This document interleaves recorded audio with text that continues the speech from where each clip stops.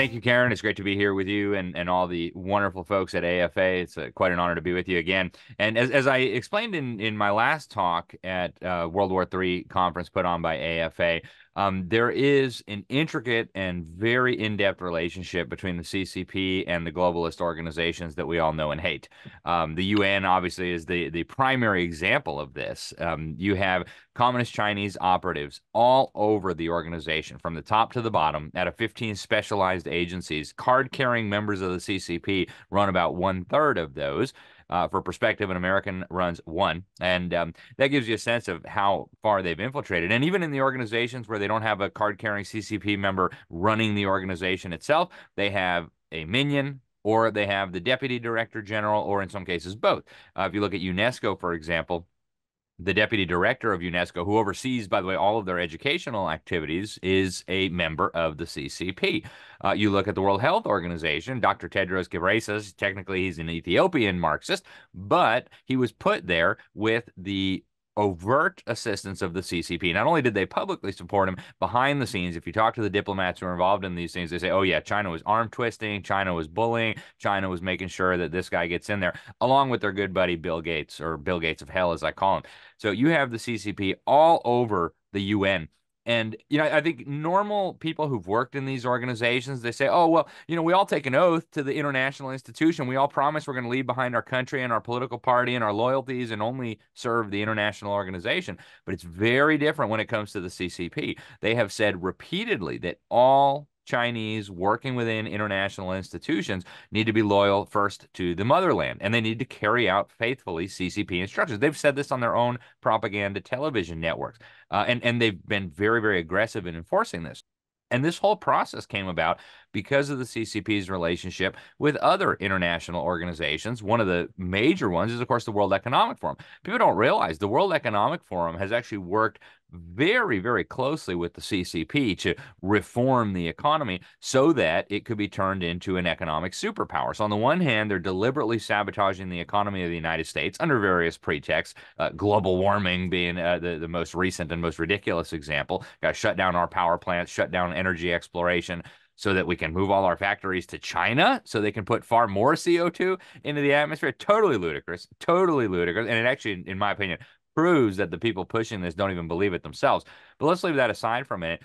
The World Economic Forum brags that it built Communist China into a superpower. Klaus Schwab has talked publicly about how for 40 years they have been helping the CCP build their economy, reform their economy into the monster that it is today. Of course, the World Trade Organization played a critical role in doing that as well, allowing China to overtake international markets using subversion, using unfair trade practices. And of course, it didn't help that Western economies were led by politicians who felt like shooting us in the foot, cutting off our nose, and then, sabotaging every sector of our economy that they could, allowing the Communist Chinese agents to steal all of our technology, et cetera, et cetera. So you look at all these different international organizations, and, the UN and the World Economic Forum are two of the big ones, but the IMF, same thing applies, right? They've been working very, very closely with Putin, very, very closely with Xi Jinping. This is an orchestrated process. It's a fundamental restructuring of the global order. The way these globalists have been putting it for over a decade now, they're building what they call a multipolar world order. In other words, the United States is the unchallengeable, hegemonic, unipolar anchor of the world order, is now going down. It's being brought down to size, and in its place, in the place of this order, will rise one dominated by the CCP, dominated by the Kremlin, dominated by BRICS, dominated by international regional organizations like the African Union and the European Union. So the United States, at least if these globalist evildoers working with China get their way, will be dramatically cut down to size, massive dislocations in the economy, massive undermining of our military might, massive undermining of our diplomatic clout and prestige, so that in the place of that crumbling order, I would say order being demolished on purpose, can rise this new order where Communist China's ideas about human rights are just as valid as America's or anybody else's. It's a very, very dangerous process. And I think the critical thing to understand about this is not necessarily the mechanics and who's who and which Chinese agent is working in which agency. The critical thing to understand is that the most powerful people in the United States are deliberately helping this process. When you have George Soros come out and publicly say that communist China needs to own the new world order, like the United States owned the previous one, that should terrify you. When you have people like the Bidens taking money from CCP front companies directly into their bank accounts for who knows what favors in exchange, that should terrify everyone. When you have high level State Department bureaucrats openly saying we want China to play a much greater role in international affairs, that should terrify everyone. So this has been engineered this way with the deliberate assistance of very high-ranking government officials, corporate officials, and international bureaucracies, and it's a major threat to the peace, stability, and the liberty of the world. The multipolar world order that they're building is really a unipolar world order, not in terms of geography or governments, but in terms of the ideas that will run it. And it's really interesting because there's been an incredible convergence. And people like Kissinger and the Rockefellers, they've been talking about convergence for decades. That was always the Hmm. plan. Zbigniew Brzezinski, right, former national security advisor for Jimmy Carter, one of the co-founders of the Trilateral Commission. They've been talking about this idea of convergence for a very long time, that we would eventually need a global convergence, not just in living standards, but in governing styles, et cetera. And that's what we're watching right now. If you listen to Klaus Schwab articulate his vision for the world, it's unbelievably similar to the communist Chinese vision for the world. And it includes every aspect, right? The economy, for example, Klaus Schwab calls it stakeholder capitalism. The Hmm. communist Chinese call it socialism with Chinese characteristics. It's the same thing. It's absolutely the same thing. You have Benito Mussolini, when he defined fascism, defined it as the merger of state and corporate power. That's what we're talking about here. If you go to communist China, yes, there are corporations, but they serve the government, as Klaus Schwab would say when he outlines his stakeholder model. So instead of having what we traditionally have had in the free world, in the Western world, adversarial relationships between governments and business and the media and nonprofit organizations and civil society and political parties, all of them go into lockstep into this multi-stakeholder model where everybody is brought on board. And so this is now the model that the UN is promoting. It's the model that the Vatican is promoting with the Vatican Council on Inclusive Capitalism. It's the model that the World Economic Forum has been promoting for years, and it's the model that is used in communist China. So you can almost think of communist China as like the role model for all this, the test bed. Like, how will it work if we do this? Well, if you want to know what it'll look like, look at communist China. Total control. Yes, they've introduced some market forces because they know that pure Marxism and as an economic doctrine is totally absurd. I mean, it destroys so much wealth that everybody ends up starving before you know it. So they had to introduce some market mechanisms in there, pricing and things like this, just to avoid the whole thing collapsing and all wealth being evaporated. So when you look at the model in China, that's the same model that Klaus Schwab is promoting. That's the same model that these international organizations are promoting. And at this point, they don't even bother to hide it anymore. So when we talk about a new multipolar world order, yes, there may be different governments involved in calling the shots than previously, but the ideas will all be remarkably similar. It may be fascism with Chinese characteristics or fascism with Davos characteristics, but it's all the same evil ideology. And it means the end of human freedom, the end of economic prosperity, the end of the middle class, and the emergence, they hope, of a permanent ruling elite that will be beyond the reach of pesky voters, that will be beyond the reach That's of right. pesky consumers. And yeah, as they have been advocating for so many years, we'll have a world where you don't have interference in the affairs of the state. Pat Wood talks about technocracy.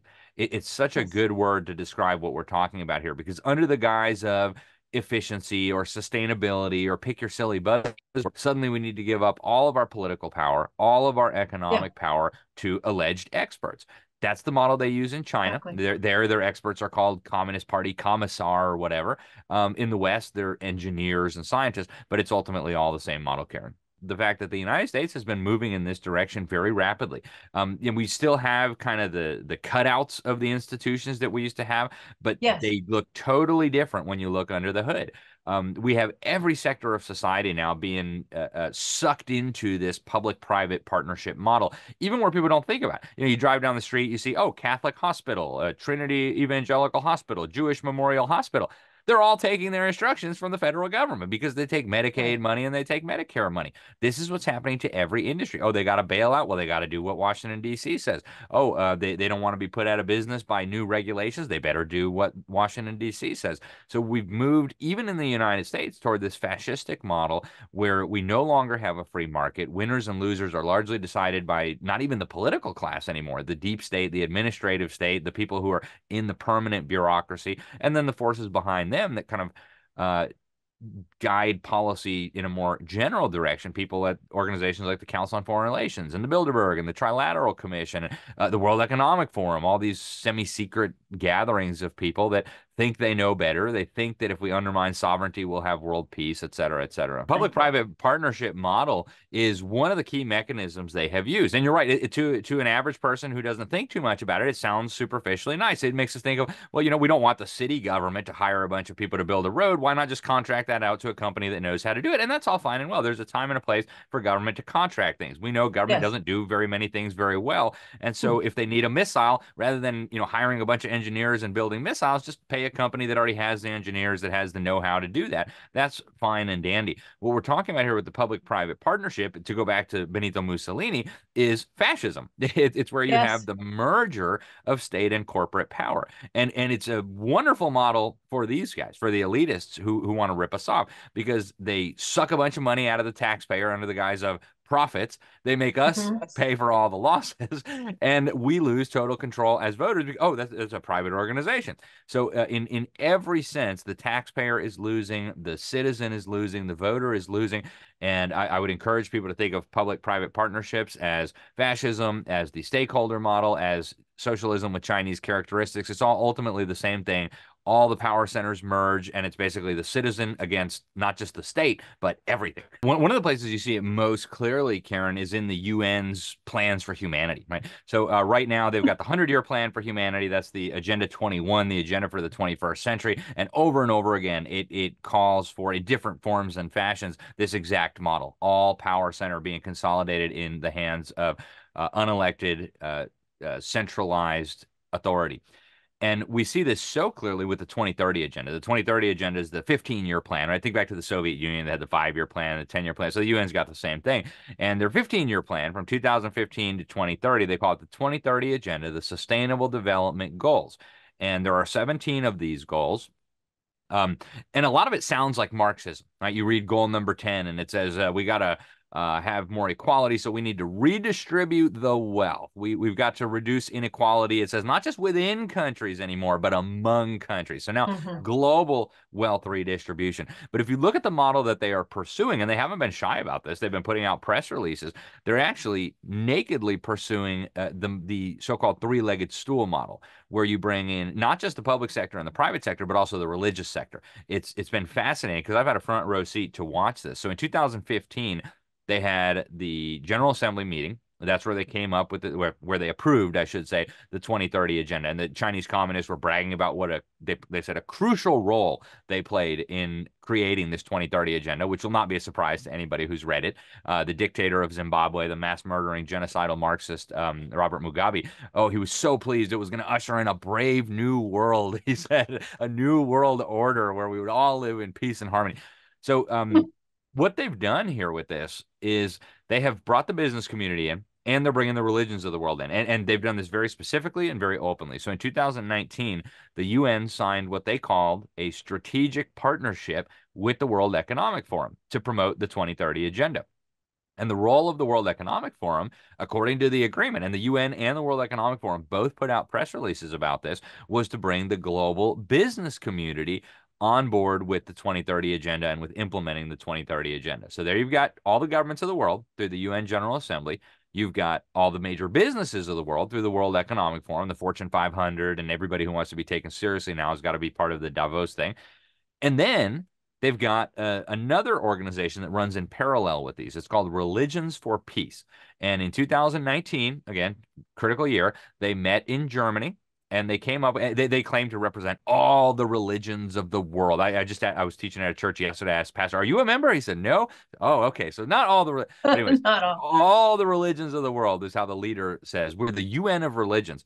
And in 2019, they signed a declaration where they committed all of their followers, all of their flocks and faithful to human development, it says, as set forth in the 2030 Agenda Sustainable Development Goals. So that's the three-legged stool model right there that Peter Drucker used to talk about. You've got the public sector, the private sector, the social sector, being primarily religious organizations, all marching in lockstep for this international agenda that the head of the UN General Assembly, when it was approved, called the Master Plan for Humanity.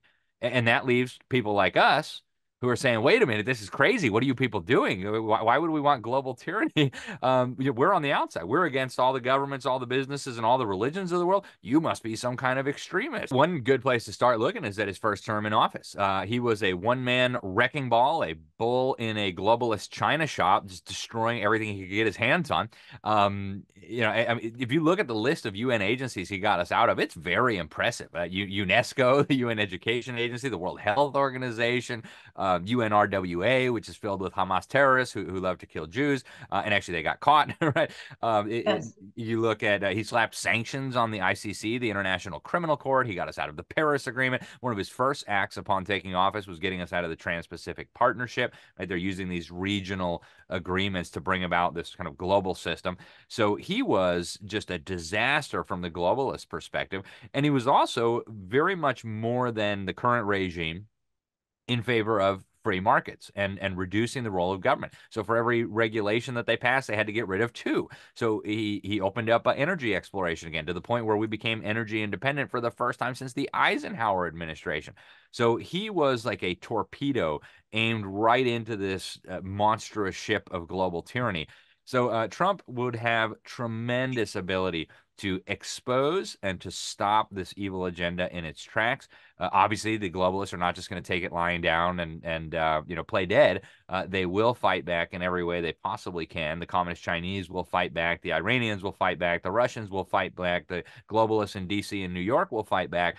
But Trump has a lot he can do. And I think he learned a lot from his first term about who he can trust, how the government works. And I think we'll see a much more effective effort to undermine this global agenda if and when Trump is back in the White House. I do think we're in World War III. I think we are in the midst of it now, and people just haven't realized it. It's a very, very dangerous situation we find ourselves in. And at this point, you almost have to go out of your way or just watch the fake media to not realize that this is Yeah. going on. Yeah. I mean, you have the Russians on a constant basis now saying, we're going to nuke you. We're going to nuke you. Like, pay attention, guys. We're going to nuke you.